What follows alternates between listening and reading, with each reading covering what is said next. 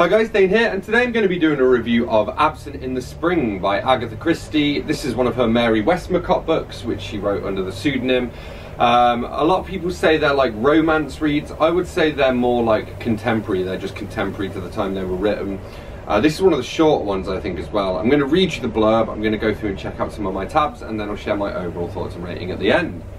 So, returning from a visit to her daughter in Iraq, Joan Scudamore finds herself unexpectedly alone and stranded in an isolated rest house by flooding of the railway track. This sudden solitude compels Joan to assess her life for the first time ever and face up to many of the truths about herself. Looking back over the years, Joan painfully re-examines her attitudes, relationships and actions, and becomes increasingly uneasy about the person who is revealed to her. I like this line here. Blanche says, "It's certainly simpler to make use of the shortest prayer that is known." And in answer to Joan's inquiring glance, she said abruptly, "God be merciful to me, a sinner." That covers pretty well everything.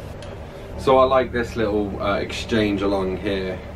By the way, I owe you £25. Never thought of it until this minute. Oh, don't bother about that. No fear. Blanche laughed. I suppose I meant to pay it back, but after all, if one ever does lend money to people, one knows quite well one will never see one's money again. So I haven't worried much. You were a good sport, Joan. That money was a godsend. One of the children had to have an operation, didn't he? So they thought, but it turned out not to be necessary after all. So he spent the money on a bender and got a roll-top desk for Tom as well. He'd had his eye on it for a long time. Moved by a sudden memory, Joan asked, "Did he ever write his book on Warren Hastings?" Blanche beamed at her. "Fancy you're remembering that. Yes, indeed, 120,000 words. Was it published?" "Of course not. After that, Tom started on a life of Benjamin Franklin. That was even worse. Funny taste, wasn't it? I mean, such dull people. If I wrote a life, it would be of someone like Cleopatra, some sexy piece, or Casanova, say, something spicy. Still, we can't all have the same ideas."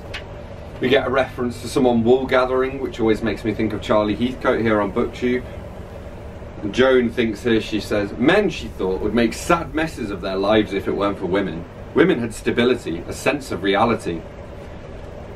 Although she's kind of a bit misguided, because what she actually did was convinced this guy to throw away something he was passionate about to do something more practical. So we get this rather troubling exchange here. "You know, you're the sort of woman who ought to be raped. It might do you good." And while she had stood speechless with anger and astonishment, he had added cheerfully, "I'd rather like to rape you myself, and see if you look the least bit different afterwards."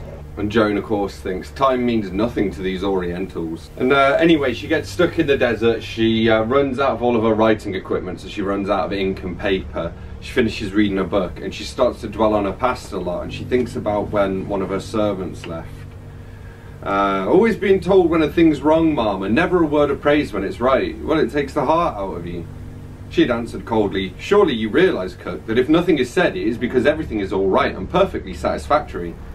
"That may be, Ma'am, but it's disheartening. After all, I'm a human being, and I did take a lot of trouble over that Spanish ragout you asked for, though it was a lot of trouble, and I'm not one that cares for made-up dishes myself." "It was quite excellent, Cook." "Yes, Ma'am. I thought it must have been, as you finished it all in the dining room, but nothing was said." Joan said impatiently, "Don't you think you're being rather silly? After all, you're engaged to do the cooking at a very good salary." "Oh, the wages are quite satisfactory, Ma'am." "And therefore the understanding is that you are a sufficiently good cook. If anything is not satisfactory, I mention it." "You do indeed, Ma'am." "And apparently you resent that fact." "It's not that, Ma'am, but I think we'd best say no more about it, and I'll leave at the end of my month." And here we get this little bit. "Everybody thought Joan was afraid of cancer. They flinched away from the word. They called it, if possible, something else. A malignant growth, a serious operation, an incurable complaint, something internal. Even Rodney didn't like the mention of it. Because after all, one never knew. 1 in every 12, wasn't it, died of it? And it often seemed to attack the healthiest people. People who had never had anything else the matter with them. I think it's more than 1 in 12. Maybe it was 1 in 12 back then." We got this little bit, "No, I stay a night in Istanbul and then I go to Vienna." She added carelessly, "It is possible that I shall die there, but perhaps not." "Do you mean," Joan hesitated, bewildered, "that you've had a premonition?" "Ah, no," Sasha burst out laughing. "No, it's not like that, typo. It is an operation I am going to have there, a very serious operation.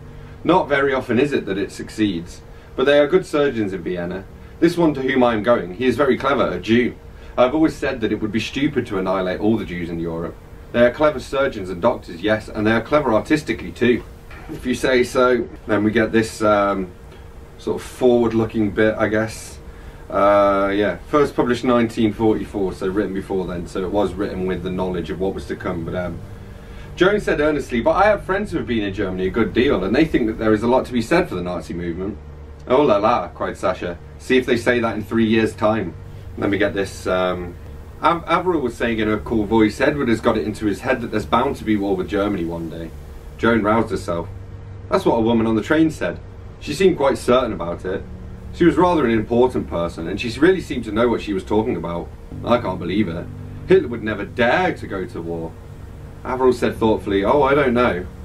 Nobody wants war, darling. Well, people sometimes get what they don't want.